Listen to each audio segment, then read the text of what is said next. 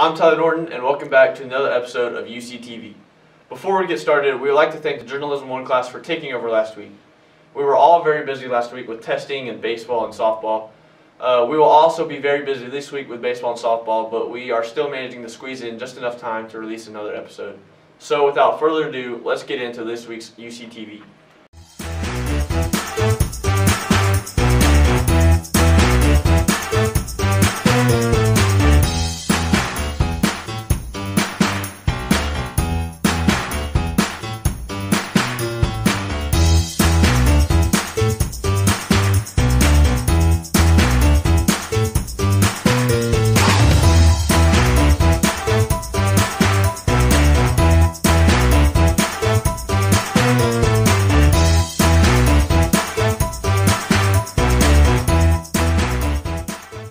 So we are officially entering week 32, I think, which means we unfortunately are nearing the end of the school year. With that being said, it is almost time to say our goodbyes to our beloved seniors.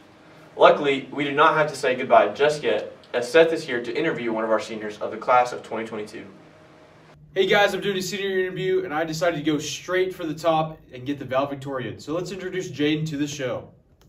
We're here with Jaden, so let's just ask the first question. How was your day, dude? Oh, it's fantastic. That's great to hear. Always good to hear. Second question may be a little bit harder, but I think you'll get it eventually. What are your future plans for like jobs in college and such? I plan to go to Redlands for a year and then go to OU right after. That's pretty cool. I don't know. What are you gonna go for? Major in business. Oh, that's pretty cool. Okay, number 3. Any tips for the upcoming juniors that are going to come into the senior spot, or just any upcoming, high schoolers at all? By the time you get to senior year, just don't take any classes. It's very good advice. All right, fourth one is about your spot at the top of the class, being valedictorian. I assume that you worked very hard to get that spot, so why don't you tell us a little bit about that? I worked hard every day, make sure I get my work done, and study real hard. That's great, man. I love that. Commitment to that. Yep. All right, thank you, Mr. Stryker, for joining us, and make sure to tell all the people here to watch UCTV. So, until the next time, thanks.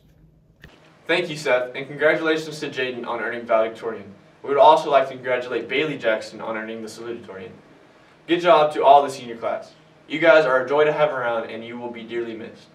Now, we're going to see how those big kids have been spending some time with the little kids as we send it to Adam with a pretty interesting segment. Something you may or may not know is that for the past couple of months, the junior and senior classes have been reading to the elementary students once every week. The senior classes read to the kindergarten students and the junior class reads to the first graders, both doing this every Wednesday. All of us have enjoyed being a part of the elementary classes and getting to read to them. Not only that, but to get to socialize with them. This has overall been a great experience, and we all appreciate the opportunity to be able to have an impact on the younger kids' lives. Thank you, and back to you. It has truly been a joy to not only read to the younger kids, but to really talk to them and get to know them. I want to give a shout out to Christopher in first grade. It's been great getting to read with you, and I can't wait to go down to your class once again. As we mentioned earlier, the end of the school year is quickly closing in. With that being the case, we have to start getting prepared for the next year coming up. If you want to know more about how to do that, here's Berenice to help out with that. Thank you, Tyler. Yes, this school year is sadly coming to an end, and that means pre-enrollment has already started. If you go to our Union City School website, you can go ahead and enroll if you do plan on attending.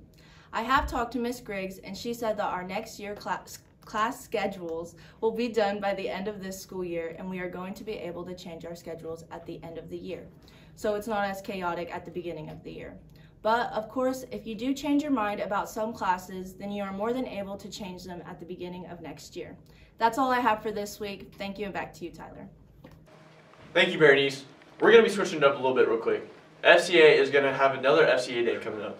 I know that the last time FCA put on one of these, it was a ton of fun, so I highly recommend showing up and enjoying the time. If you want a little bit more information on when that will be and what it even is, listen up to Grace as she fills us in about it. I've talked to Ms. McReynolds and I've gotten a list of fun things that we're going to be doing during FCA Day. We have added a new event, which is the dunk tank. It will cost $1 for 3 balls, and the other thing that will cost money is the car bash, which will also be $1 for 2 hits. Other things that you can do there is play volleyball, spike ball, jump rope, foursquare, and cornhole. That night there will also be an FCA cookout, which will be at Ms. McReynolds' house, and you can talk to her about more information on that. I am super excited for FCA Day, and I hope everyone else is as well. This is everything that I have for you this week. Thank you, and back to you. Thank you, Grace. If you guys aren't busy that day, I would definitely consider showing up. It's a great time to hang out with friends, and most importantly, it's a great time for worship. We're going to be staying on the topic of extracurricular activities for a little bit. With the end of the school year coming up, that means the end of baseball and softball is also coming up. If you were unable to make it to much of the ball games this year, it's alright, because here is the Kai Money with the full recap of this year's spring sports. Hey guys, it's Kylie, and I'm going to be giving you a recap on the softball and baseball seasons. So for starters, let's talk about softball. This year, the Lady Tigers started out strong, getting Coach Schmidt and Binge their 100th win in the season. During the season, the Lady Tigers also beat 4 ranked teams and placed 3rd in the Wacomas tournament. Along with that, the Junior High Ladies Tigers also placed 3rd in the Hinton tournament.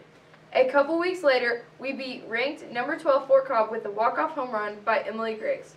The Lady Tigers ended their season with a 23-13 record, and I'm filming this before districts, so hopefully we will advance to regionals.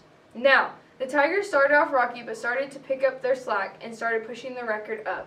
They have had 3 people hit home runs this year: Tyler Noren, Aiden Ellington, and Braden Armstrong. Another highlight is the Tigers placed 1st in the Ringwood tournament and also got 3rd in the Moss tournament. They now have a record of 14-7 going into districts Wednesday, hopefully also advancing into regionals. Well, that's all I have for this week's sports update. Tune back in next week to see how districts went. Thank you, Kylie, and good luck to all the baseball and softball players on districts, and we're hoping for an extended season. That's about all we have in store for y'all this week. Good luck to everybody with the rest of the school year, and have an amazing week. Peace out.